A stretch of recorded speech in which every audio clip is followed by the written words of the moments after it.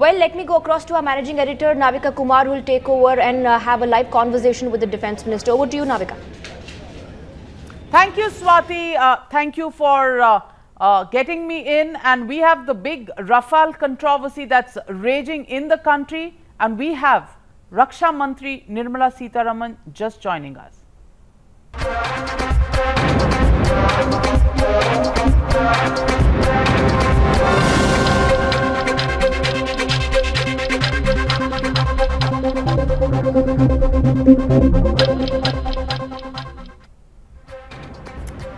Good evening, Ms. Nirmala Sitharaman, Raksha Mantri, for joining us on a day when your government and Prime Minister Narendra Modi have once again been targeted by Rahul Gandhi and the Congress party on the Rafale deal. Ms. Nirmala Sitharaman, today there is a letter that has been exposed by Mr. Rahul Gandhi, a letter that appeared in a newspaper, and he said that that letter is tantamount to the Prime Minister's office exerting pressure on the Ministry of Defense and spoiling the negotiations that the Ministry of Defense was doing with the French counterpart for the Rafale deal.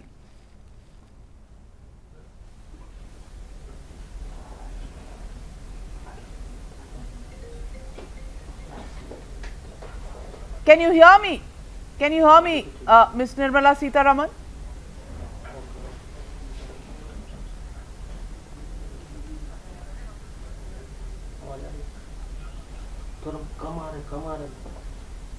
Ms. Nirmala Sitharaman, good evening and thank you for joining me on News Hour Direct. Hello. Today, once again, Rahul Gandhi has targeted your government and Prime Minister Narendra Modi for misleading the country and the Prime Minister's office interfering in the negotiations of the Rafale deal and actually hampering the negotiations that the Ministry of Defense was doing. Was this undue interference, Ms. Nirmala Sitharaman, by the Prime Minister's office in the Rafale deal?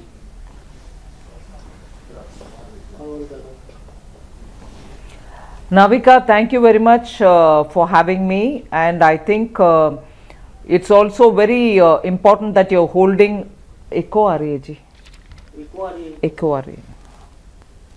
this discussion. I'd like to tell you that based on a newspaper's report today, the opposition party has raised this issue. To just make things very clear, the newspaper which published this has done a half-baked job. If their intention was to get the truth out on this matter, I wished, driven by the fact that they're bringing out the truth, they should have actually put the entire paper which they seem to have obtained from wherever and not stopped and cherry-picked at just revealing the first half of the paper and not the second half. After all, the note which they have so proudly boasted that we found the source-based information from a file noting, here we go, the Defense Secretary has mentioned it, drawing the attention of the then Raksha Mantri. Simple logic would expect the reader to say, all right, what did the Raksha Mantri say? So if your investigative journalism has taken you that far to get that front page noting, it was obvious that immediately after that the then Defense Secretary's noting, was the response of the minister, the then minister. If only you are really fair and committed to the ethics of the journalism that you profess, you should have also produced the reply of the then Raksha Mantri. By not doing that and by revealing half of the picture and sensationalizing it, and the opposition party, which is anyway on a fishing expedition, trying to call names of the Prime Minister and trying to say that there's something majorly wrong in this, in spite of the Supreme Court, in spite of me answering, in spite of yesterday's Honorable Prime Minister's speech. Even they don't have the patience to go through what could have been the matter there.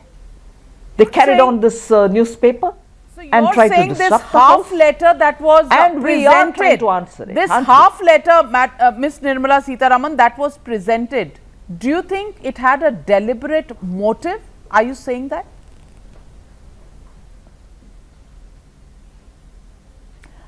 Well, I can't understand what else could explain it, and before even uttering those words which you have actually raised now, I can't see how a half a page of the page, it's not even the reverse side, you know, it's not even on the second page, it's the same page which they've sourced from wherever they have sourced, which they've selectively cropped the first half.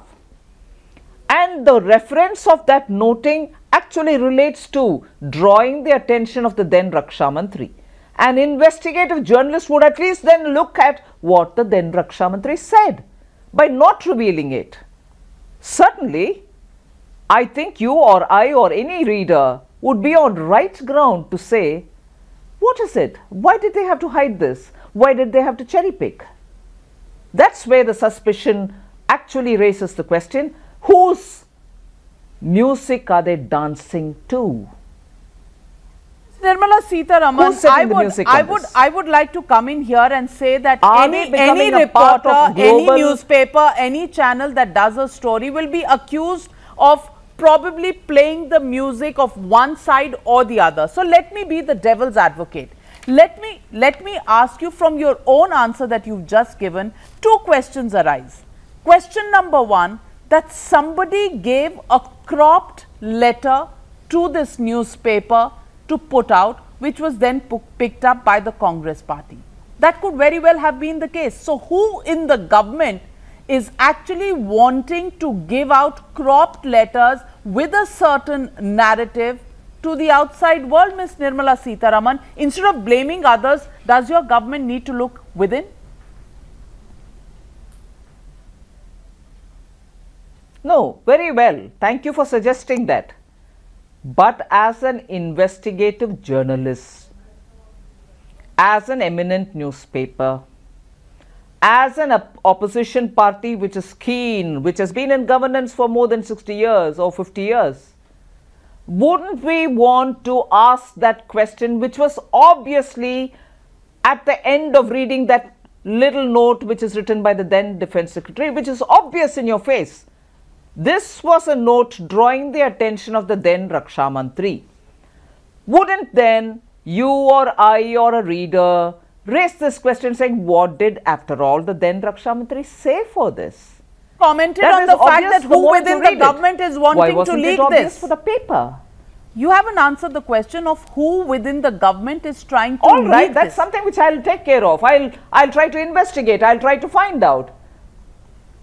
I will find that out, I'll check that out, it's all right. If I can, I will do that. But before you print it out, before you publish it, wouldn't it be the moral responsibility then?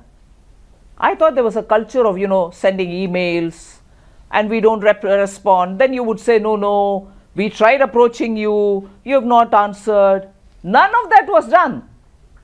It's a cropped thing. Let's assume, I go with you, let us say, somebody from the government has revealed it or something like that which you're suggesting. Who from the government? Very well, assume somebody from the government. I'm not saying that's right, but still. Wouldn't a senior journalist or wouldn't a newspaper of repute, at least before they print it out, check up as to what are they printing out? I don't mind. Today I can stand up in the parliament and answer. Or the government can always give a rejoinder, rebuttal, whatever. But what kind of a journalism is this then? And I'm surprised a reputed paper which has gone through the befores the way it went through and of course succumbed to pressure at that time, in spite of crying hoarse about freedom of expression now, succumbed to pressure that time to suppress that investigative journalism. And here, a half-baked investigative journalism? To serve whose agenda, pray? To serve the agenda of truth or serve the agenda of something else? What's this? Well, you're making accusations, but Ms. Sitharaman, I want to ask you. You would want to ask the question. I want to ask you, you've raised the question that if somebody was looking at the Defense Secretary's noting, why were they not looking at the Raksha Mantri's response? Okay, now we have the full page and we've seen the Raksha Mantri's response. But does the story end here, Ms. Nirmala Sitharaman, after the Raksha Mantri, Yes, who has suggested here that this issue may be resolved in consultation with the Principal Secretary to the PM? Was there anything else that came on file after this? Was there a resolution, or did differences continue to persist between the Prime Minister's office and the Ministry of Defence?